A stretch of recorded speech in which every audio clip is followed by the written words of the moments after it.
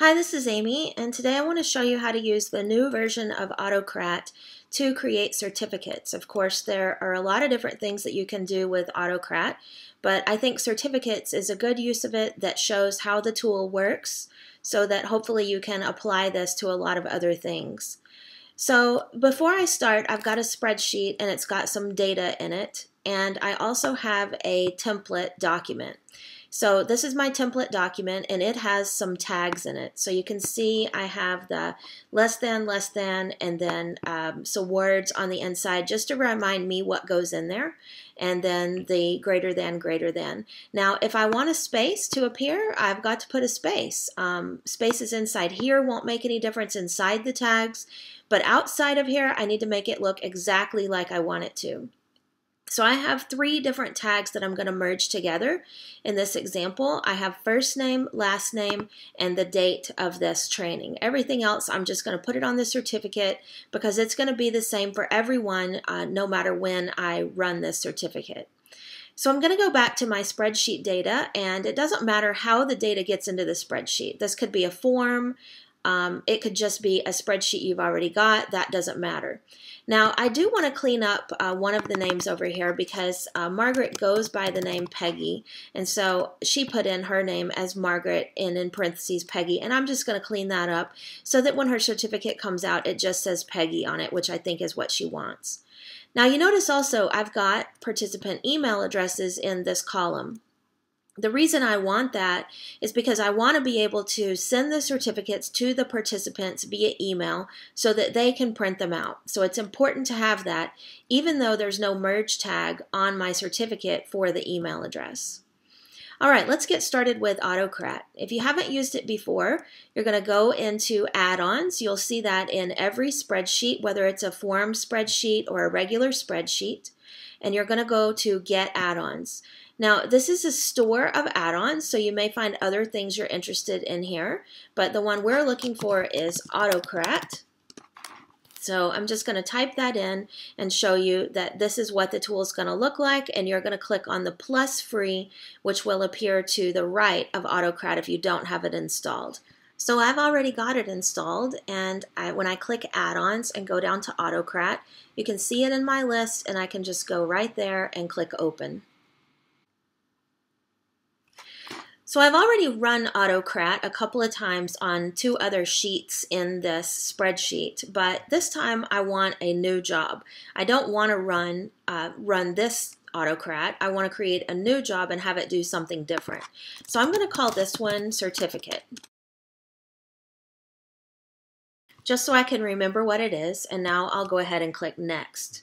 Now, it wants me to choose the template. So remember, we've got our template open right here. I've just edited it recently, so when I go to From Drive, I think it's going to be pretty easy for me to find this file. If you haven't edited it in a while, it may be a little bit harder to find, but you know how to do that. You can always just type in the name and locate that file. So I'll just click on it and click Select, and then I'll wait for Autocrat to examine that file. And there it goes. It now has appeared and I can move on. So I'll click Next again.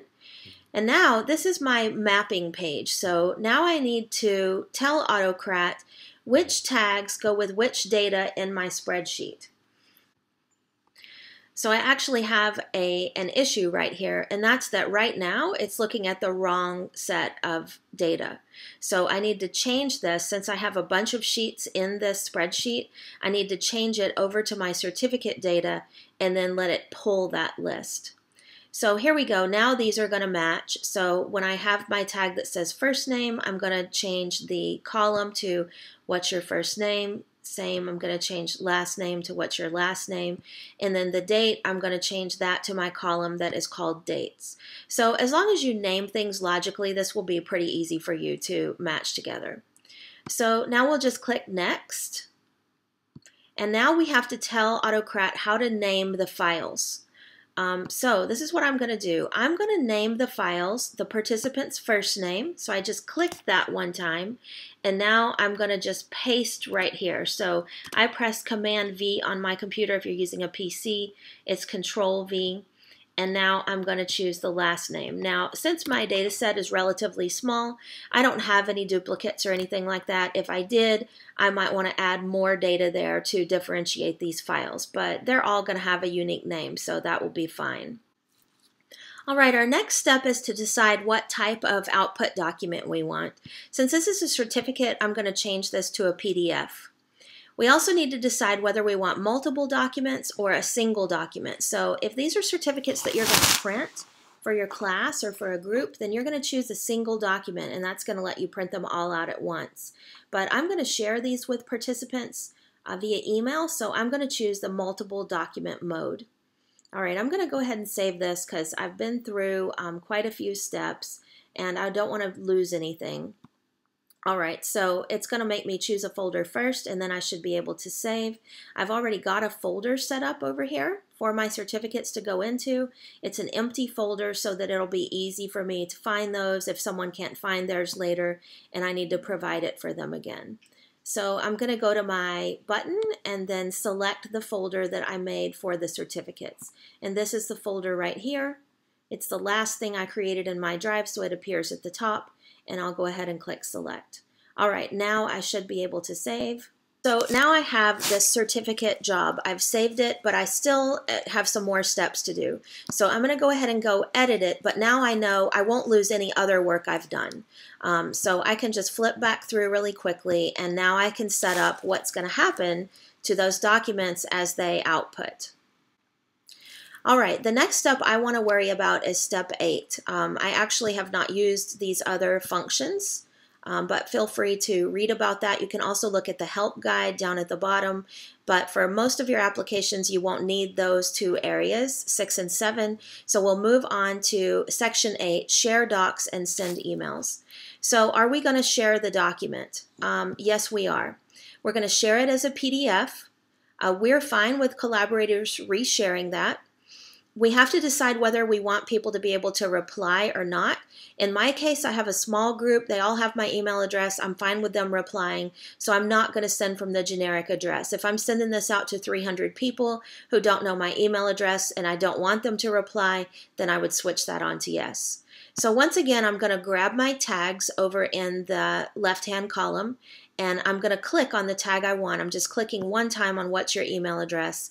Now I'm going to scroll down and take a look at this dialog, and I'm going to paste in that tag. That's going to make that dynamic. Now in the subject, I'm going to type what the email is going to be about.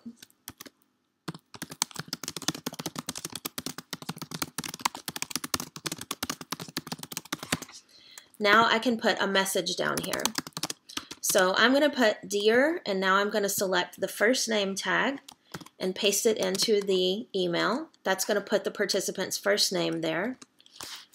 And now I'm going to type a message.